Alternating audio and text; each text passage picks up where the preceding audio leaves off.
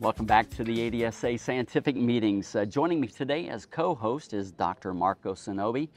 Marcos is a technical service manager at Balchem Corporation, and there's a theme here. We've got a bunch of University of Florida people here.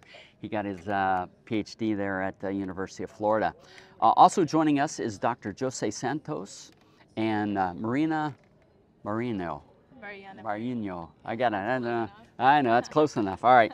Jose, I'm not sure you need an introduction, but why don't you just tell the audience a little bit about yourself?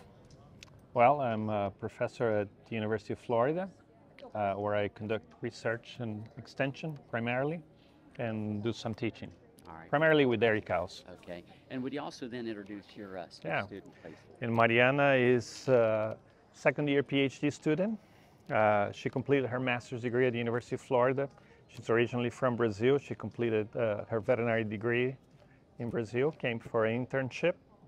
We retained her for graduate school, and now she's halfway through her PhD program. And I'm sure she's going to tell what she's doing. Yeah, very well. Yes, and great segue. Marina, we're going to would like to have you talk a little bit about your talk. I understand you're going to give a presentation tomorrow.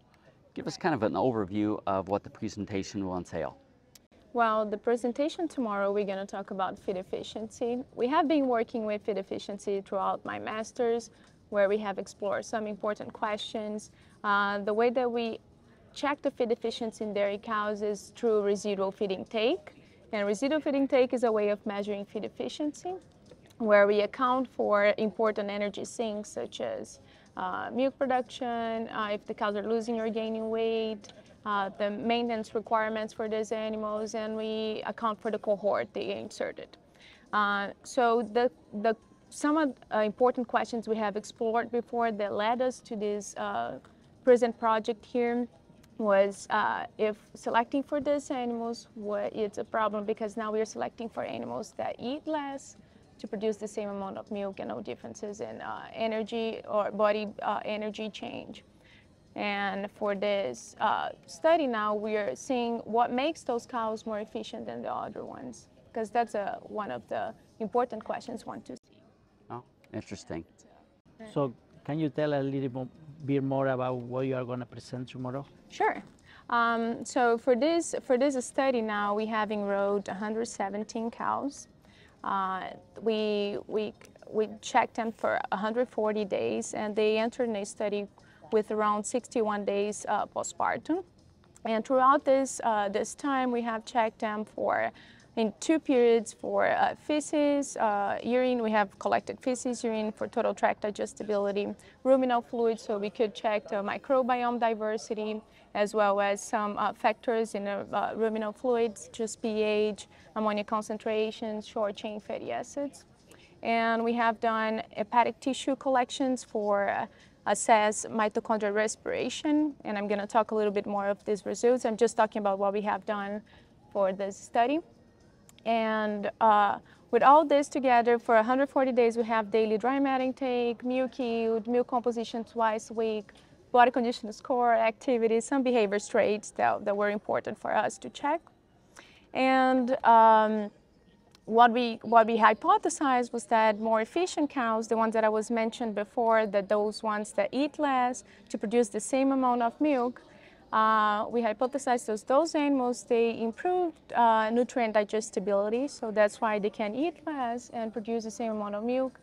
And previous studies we have showed that even though they're eating less, there's no detrimental effect in health or reproductive performance or body condition score change. So that's why now we want to see what makes them more efficient. And we hypothesized that nutrient digestibility would enhance, mitochondrial respiration would be bigger or greater for these animals too, change in microbiome diversity, as well as behavior. And this is based on our studies and others too. So I have a question. Yeah, sure. You will explore, or you explore actually mitochondrial respirations. Have you read about that in other species, that this could be a possible cause of feed deficiency? Yeah, well, there's some beef cattle studies that they have done that, checking residual feed intake. They did see respiration like we did, which is how much of oxygen being consumed linked with ATP production. And they did see differences where more efficient cows, they have a greater link with ATP production. They also see differences with some gene expressions with genes that being related with antioxidant activities in the liver tissue for beef cattle. I'm not aware of no one that have done this in dairy cattle. And also the poultry, I know the microbiome they have done in gut, but I'm not sure about the mitochondrial respiration. I know more of the beef cattle. And that was one of the reasons we decided to see if that would be true as well for dairy cattle. Jose, I know you guys have been profiling the genetics of your herd for quite some time now. Do you see any genetic similarities in understanding what traits or genetics impact feed efficiency? Yeah, so this is a component of a collaborative effort with multiple universities that are part of the national evaluation for feed efficiency. So in terms of national evaluation, the trait is called feed saved, which is expressed as pounds of feed that you save per lactation on a given cow. So one of those components that make feed saved is what Mariana just mentioned, residual feed intake. So given that a cow will produce the exact same amount of energy-corrected milk, she'll have exactly the same change in body tissues. Some cows eat less and some cows eat more.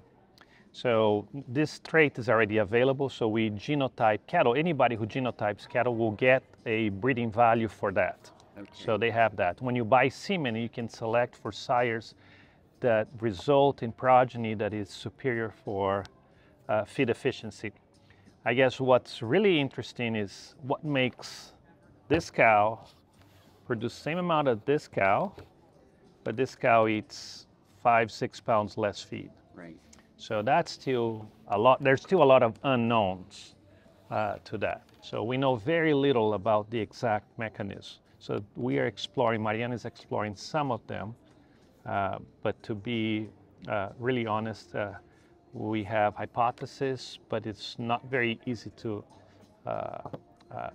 confirm those hypotheses right. with real data. Right. So yeah, but the information is already available. People can select for that. There are genetic and genomic markers for that available today. And there is a good agreement between genetically superior animals for feed efficiency, and when we measure intake, they save feed. So it's an important improvement that's been, or it's an important, I should say, development in the genetics world. Thank you. So coming back to the results that you will present tomorrow, I think that you have pretty exciting results.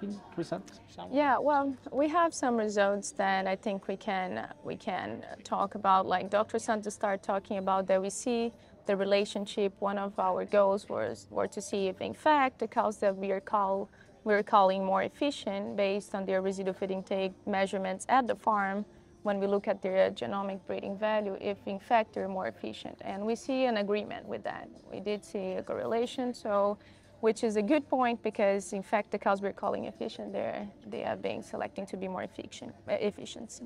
That's the first point, and we checked that, we could see this.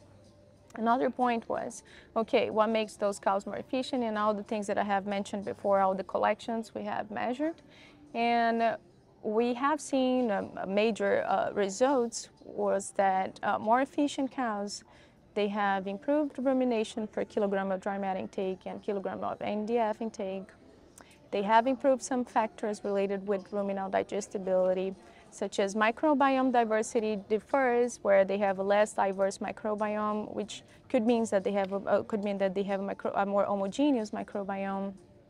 We did see that more efficient cows, they had lower pH and more concentration of ammonia nitrogen, which could suggest that more fermentation or more digestibility could be happening in ruminal, but we didn't see difference in total tract digestibility or the mitochondrial respiration with those groups. So we have so far, we suggest that more of the ruminal digestibility, or maybe the site of digestion would make more important role, it would play a more important role for differentiate more efficient cows and less efficient cows than the other factors based on our results.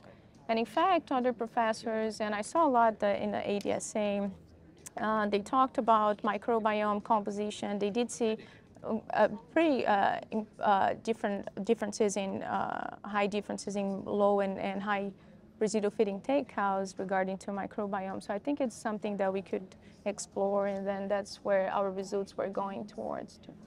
Yeah. So you mentioned pH in the rumen, but also you have higher butyrate, right? Concentration.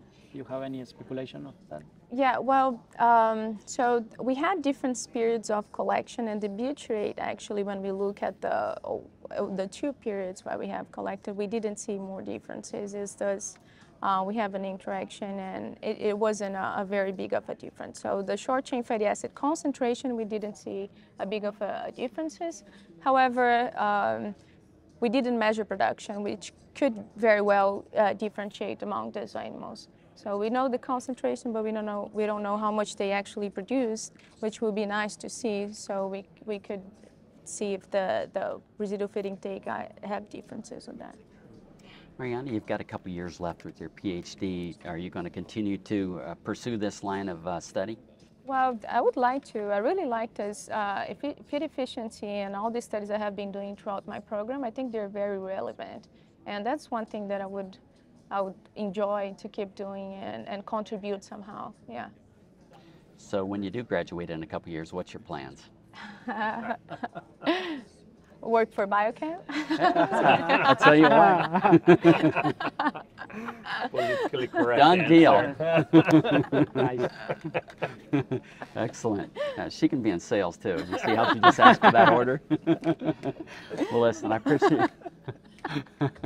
appreciate you guys joining us today. This has been fun.